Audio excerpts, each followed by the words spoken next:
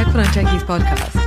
I'm your host, tech entrepreneur, executive coach, and Chicago Booth MBA, Sophia Matveeva. My aim here is to help you have a great career in the digital age. In a time when even your coffee shop has an app, you simply have to speak tech. On this podcast, I share core technology concepts, help you relate them to business outcomes, and most importantly, share practical advice on what you can do to become a digital leader today. If you want to have a great career in the digital age, this podcast is for you. Hello, smart people. How are you today? I am currently on the 38th floor of a gorgeous building in Tribeca. It's literally opposite the New York Stock Exchange. And I moved here from the Upper East Side last week, and I wanted to try out a new neighborhood. And you know what? I am loving it. I feel like I'm literally in the heart of capitalism, and that's my thing. If you're a New Yorker, let me know what your favorite neighborhood is to live in. I know this is quite a controversial topic, but I am genuinely curious. I am exploring. I'm open to suggestions, so just DM me on LinkedIn or on Instagram and tell me what you think. Speaking of New York City, I am going to teach several classes in person in Manhattan this April. So if you want to meet in real life and if you want to learn and ask your questions, then you've got to come to these classes. The way to find out about what's going on is to sign up to my emails, or just go to techfornontechies.co/events. But signing up to emails is much better because that way you won't miss a thing. Today, my dear smart listeners, we are going to hear from Dr. Tomasz Chamorro-Premuzic. He's a psychologist who has studied how artificial intelligence is changing how we behave. He came to speak to our members recently, and you'll hear excerpts from our conversations and a member question. The thing is, humans create technology, but then that technology changes us. And you can actually see that with the printed press. So that technological invention led to Lutheranism spreading, and then that was the cause of the religious wars in Europe, Protestantism in England, and then the Puritans coming to the US. Okay, so I have literally just summed up centuries of history in one sentence. And of course, it was more complicated than that for the history nerds here. But what I want you to see here is that technological change influences history on a massive scale. And the biggest technological trend right now is the rise of AI. So if you want to be a thoughtful leader in the digital age, you need to understand what AI is doing to us so you can reap the benefits of this technology and minimize the costs. Dr. Chamorro-Premuzic writes about this in his book, and it's called I, Human, AI, Automation, and the Quest to Reclaim What Makes Us Unique. And the link to that is in the show notes. And now, let's learn. Welcome, Dr. Tomasz Chamorro-Premuzic, to Tech for Non-Techies. I'm so excited to talk to you about your book, because it's got some really funny and insightful stuff in it. Thank you. So I wanted to start with this sentence, which really amused me. So you said, we may have wanted artificial intelligence, but have encountered human stupidity instead. So can you talk us through this interesting statement? AI keeps getting more human-like in terms of its intellect, and humans are becoming more like robots or machines and diluting their own intellectual capacity. And I know you talk about this in the book, but could you share some examples with us? Sure. Yeah. So I guess the best way to structure this is along the lines of the main sort of dark side attributes or flaws and desirable behaviors that the AI age has amplified. It has made us more distracted. I don't know how long we'll speak for here, but it will be a miracle if we don't multitask in the next half an hour. Let's see if we can manage. It has also made us more impatient. In the beginning of the digital age, we would get extremely excited listening to that noise for 30 seconds that would get us online. It was exciting, a window into the digital universe. And now if you have your browser crashing or, slowing down or buffering for 3 seconds, you want to break or smash your computer.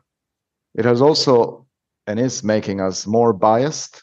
This one is a really interesting one because humans are biased by design, but we have the ability to create technology such as AI that could debias the work and various aspects of life by making it more data-driven. But actually, the main uses of AI have co-opted our biases and amplified them. So we're all turning into a more exaggerated version of ourselves. We're all becoming more and more isolated from people who think differently from us. And in the meantime, we all see ourselves as open-minded because we hang out with people who think exactly like us, who we call open-minded in turn. We are also becoming, and because of AI, are becoming more narcissistic. AI has normalized displays of self-promotion and egotistical tendencies. Our egos have been inflating over time, but in the AI age, everything that would make you obnoxious in the analog world makes you an influencer or popular on social media. If you go around an office or any social setting, just talking about yourself, ignoring what everybody says, and desperately seeking for approval, you'll be labeled a pathetic, insecure narcissist. But in the AI age, you get lots of followers in social media. And it is also making us more predictable. So that's another kind of vice or flaw that it's amplifying. Our I think behaviors have been made more predictable by the algorithms that make money out of predicting our behaviors. So, it's just like some people are more boring and repetitive than others. Those who are less boring and repetitive are more unpredictable, and therefore they are tricky objects for AI and algorithms. So most of the platforms where AI sits and lives aim to standardize human behavior and extract any richness and any creativity from us, our souls, and our behavior. So that's kind of the bleak kind of overview of things. I think it is important to be realistic because if we don't like what we see, we have an opportunity to change it, right? And that's very much the intent of this book. Also, I wondered, doesn't technology just make us more impatient in general? Because, first we had the horse. So the horse only gave us a certain amount of speed. And then we upgraded to cars and trains. And then essentially our capacity for speed improved. And so then we started becoming more impatient. And, and so on and so forth. So while, yes, we are becoming more impatient, and, there's this whole kind of, if you order it now, you expect it in a big city to deliver it in an hour, which basically means only Amazon can really compete. But then on the other side, well, technological progress does speed things up. And so we have been becoming more and more impatient for years. So how do you balance that argument of, yes, we want to remain human, but also you don't want to be a Luddite? Yeah, of course. And so absolutely in full agreement. But I think it's important to realize that we also have the capacity to resist these big waves of technological optimization, right? So you're right. Most technologies optimize or are optimized for speed, efficiency, productivity, for doing things faster. But if you're running faster in the wrong direction, you're going to get lost sooner, not later. And just like, the fast food industry has enabled us to,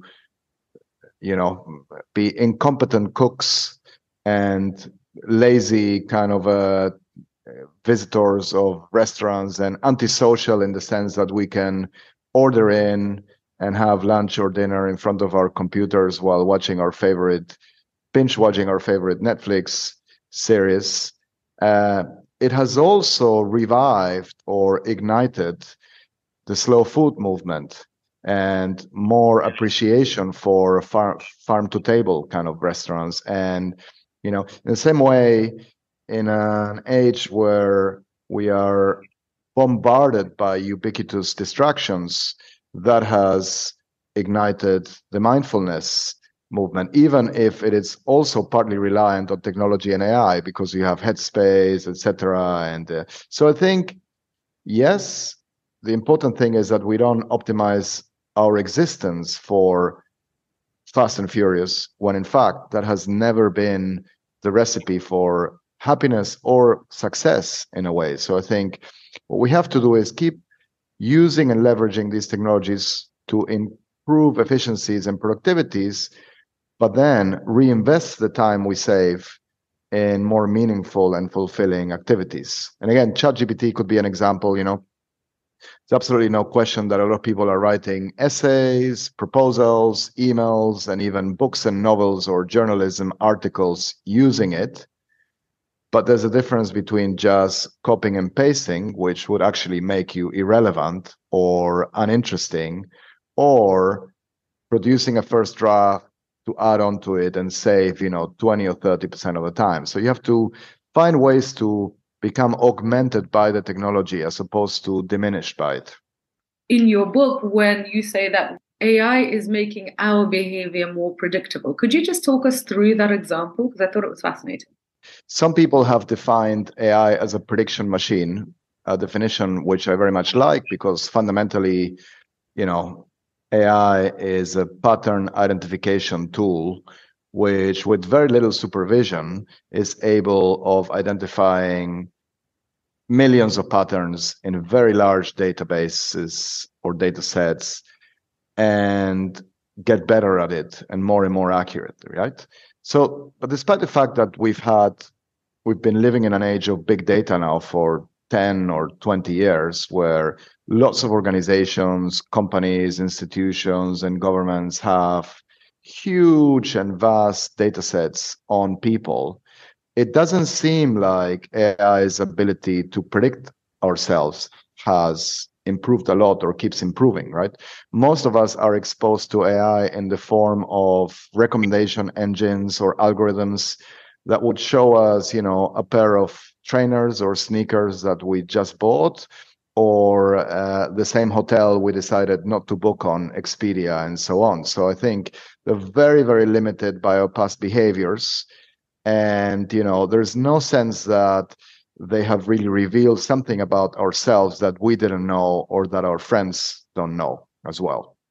But in the process, the value of all these companies that have these algorithms and have created or deployed these artificial intelligence engines and have harnessed these vast data sets have increased exponentially and continue to increase, right? So recently, when Google failed to launch a rival product to ChatGPT because it bombed in the launch, it dropped or lost 100 billion in market cap from its valuation. That's simply for giving the impression that its AI wasn't as good as a new competitor or a relatively small firm that arrived, which probably made Microsoft very happy. But so AI is still selling predictions or predictive models of our behavior, and it's doing so successfully because it's the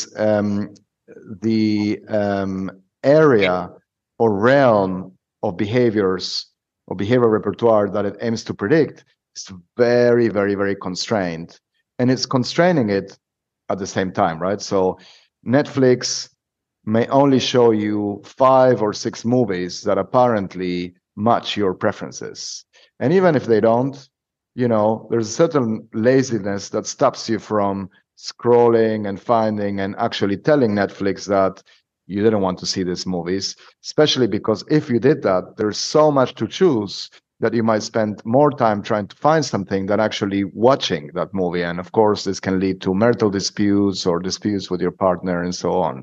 Same for when Twitter or LinkedIn or any kind of media outlet shows us news. Instead of kind of giving us the full range of alternative, it constrains it to a very narrow range that is broadly in sync with our filter bubble and echo chamber, but also it relies on our laziness to click on these things to sell the illusion of predictability, where in fact it's dealing with a very, very narrow range of predictions, and in the process has made us more predictable, right? It's almost like a self-fulfilling prophecy.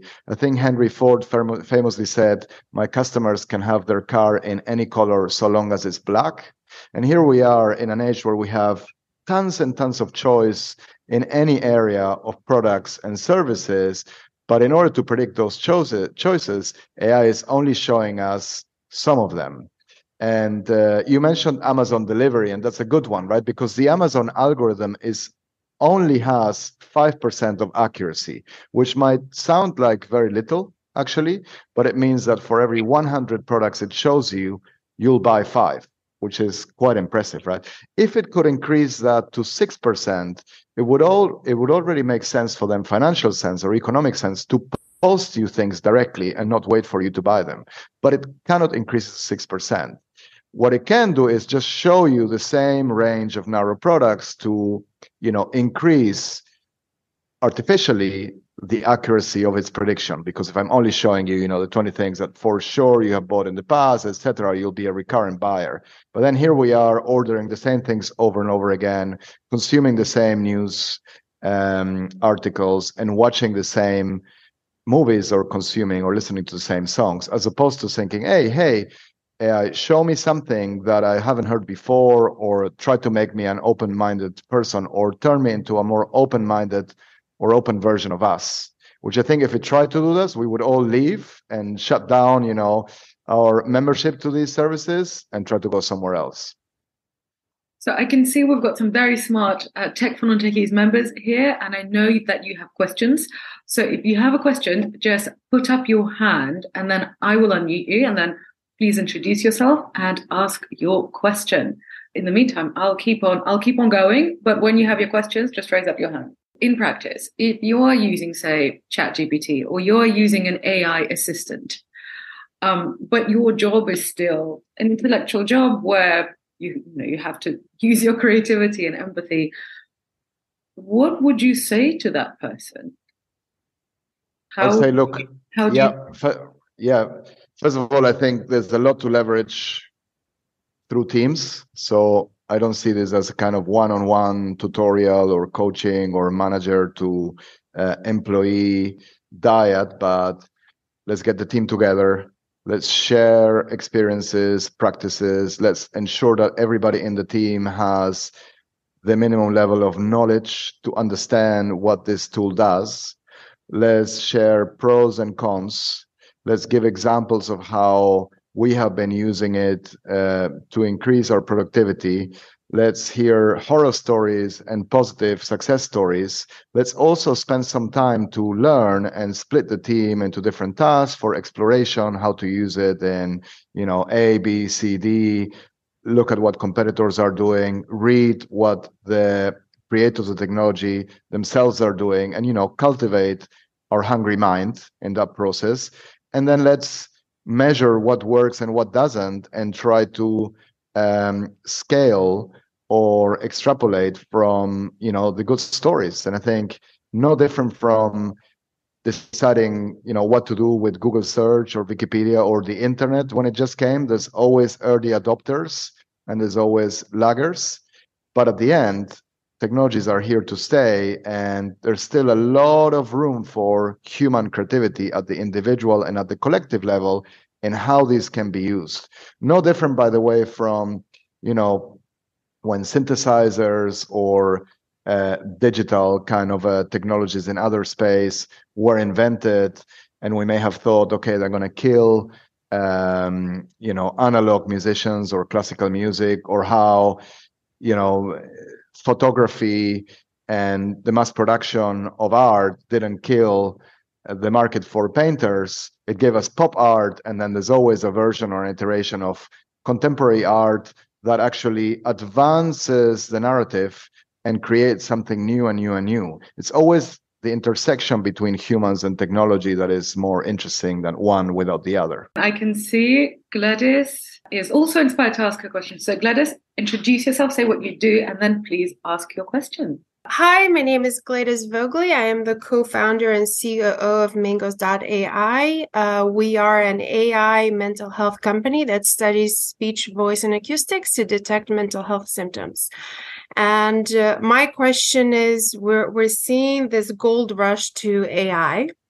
And we see, the self-made billionaires, the Elon Musks, the Sam Altman talk about ethical and how dangerous AI will be. From a technology standpoint, we've seen the industry move at a velocity rate that it's not manageable.